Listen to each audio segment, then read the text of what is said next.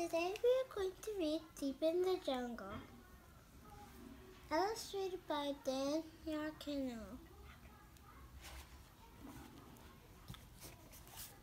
Louder. Deep in the jungle. Roar!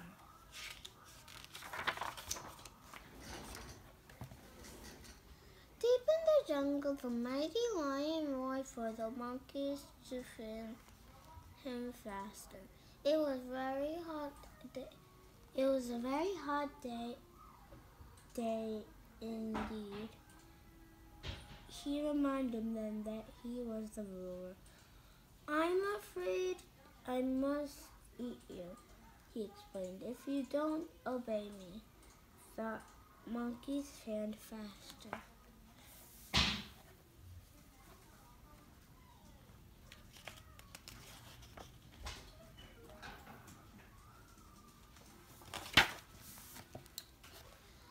One day, while the animals were picking bananas for the almighty king, a man was seen roaming through the jungle. The monkeys ran and told the lion. "Oh, very well," the lion yawned. "I'll take a look. I was bored anyway."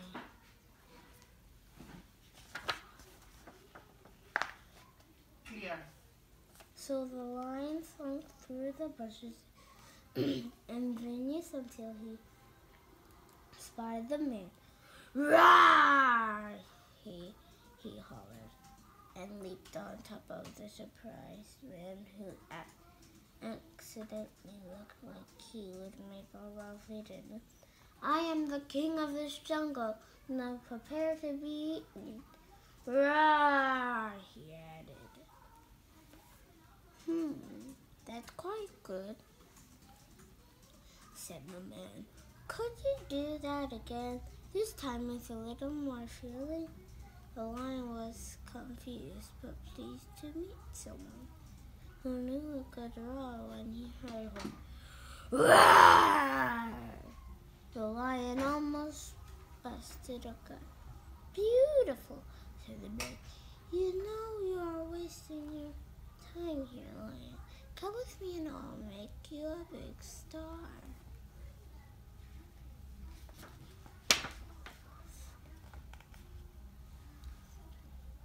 The lion, who never thought he was much appreciated, and Clear. agreed. The animals were more than happy to be rid of him.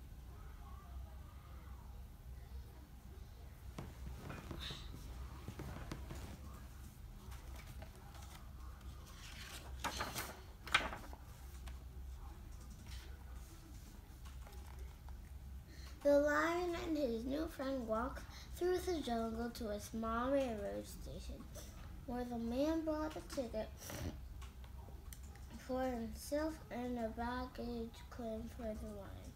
"I'm afraid you must ride in the luggage car," the man explained, "but don't worry, it's a short trip." The lion was so excited about becoming famous, he didn't practically care. The train rattled on and on. As he looked through the small window, the lion recognized less and less. He was far from his jungle.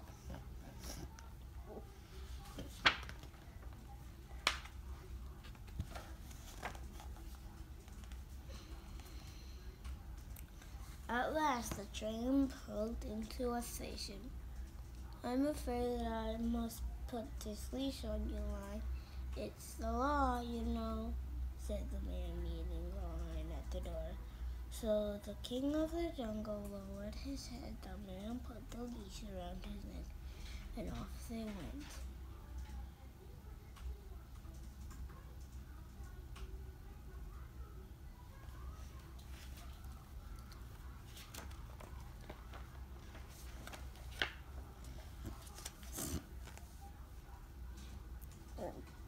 It was very exciting for the lion to be inside a colorful circus tent. The man in the lion walks up to the cage with thick rope iron bars. And now I'm afraid I must put you in here, the man said. It'll be a good carrier for you. Trust me. So the king of the jungle lowered his head once more, walked into the cage, and the gate soon slammed shut. He thought, I wonder if this is how all the big stars start out.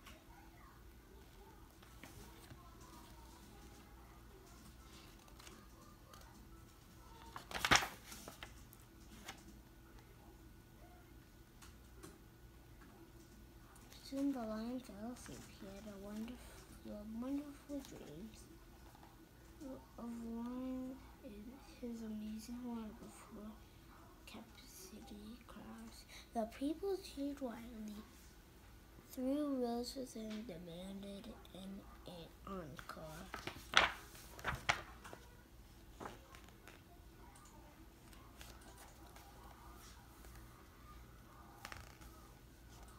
Crack!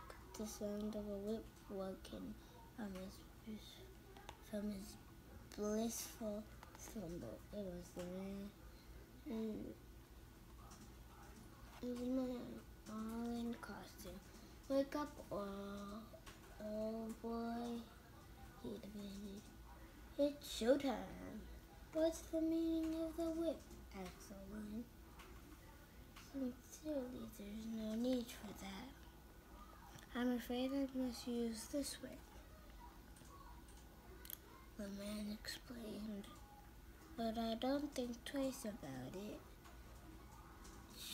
Showbiz, he cracked it a few more times just for effect, of course, and led the line out to the center ring. It was so loud, crowded, and confusing that the lion became nervous. He was about to let out a mighty crowd pleasing roar when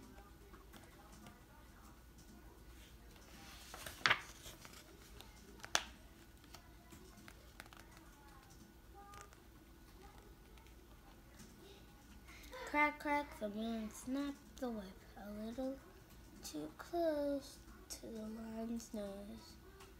The lion backed up as the man waved a chair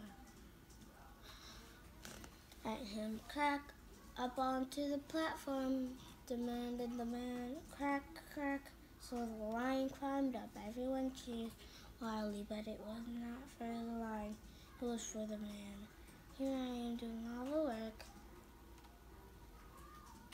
thought the lion, and he is getting all of it please. But night after night, this went on, and after night, the lion grew more and more tired of obeying. So he waited for his big break. Finally, approached the man.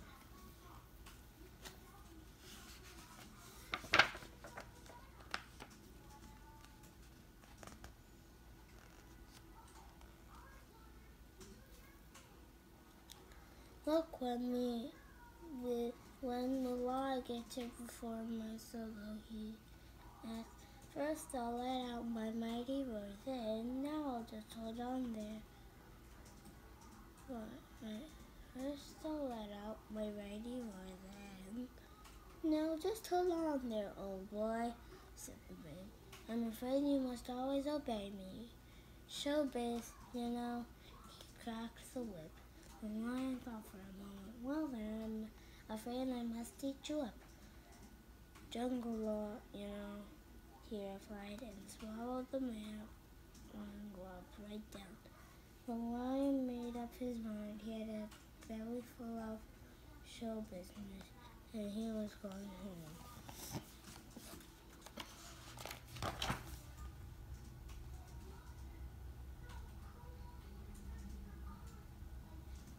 Just for good measure, he roared the loudest earth shaking his tent, reveling his roar ever. Then he took a bow, and walked right out of the circus tent.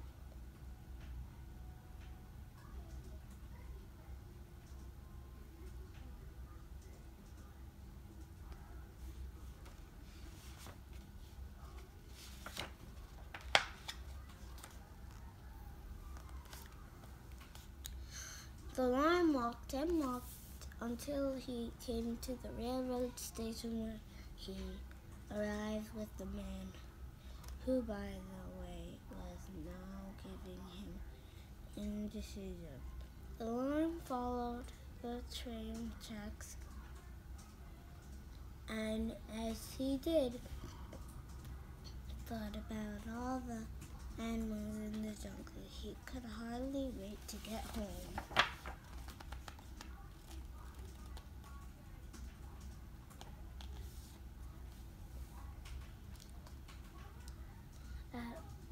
At last, the lion reached the trees and vines. He was about to let out a roar of joy when he came upon the startling sight. Before him stood a man locking all the animals into cages within iron books. "Oh, look who's here," said the giraffe miserably. "It's that lousy lion. So sorry we can't tend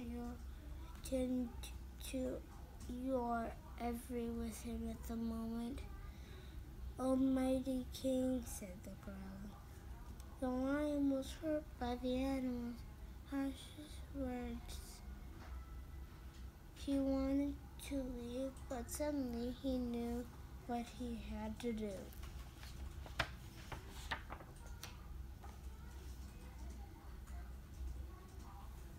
The lion turned to the man.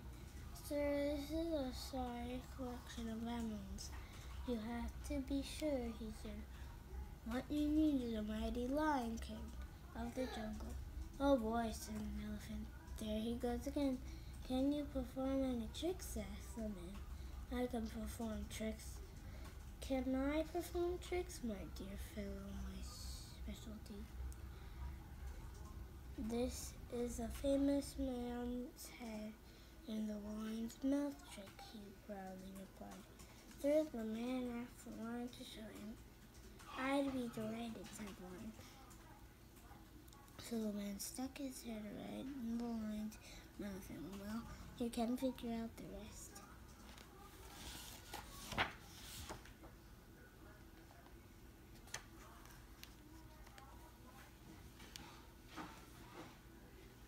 Then the lion set all the animals free. "I'm afraid I owe you an apology," he said to everyone around. "Silly pride and all. And from that day on, the lion never roared at anyone ever again. Except, of course, when he was giving a concert. The animals cheered wildly, threw roses, and demanded encores. The lion was only too happy to oblige. Showbiz, you know.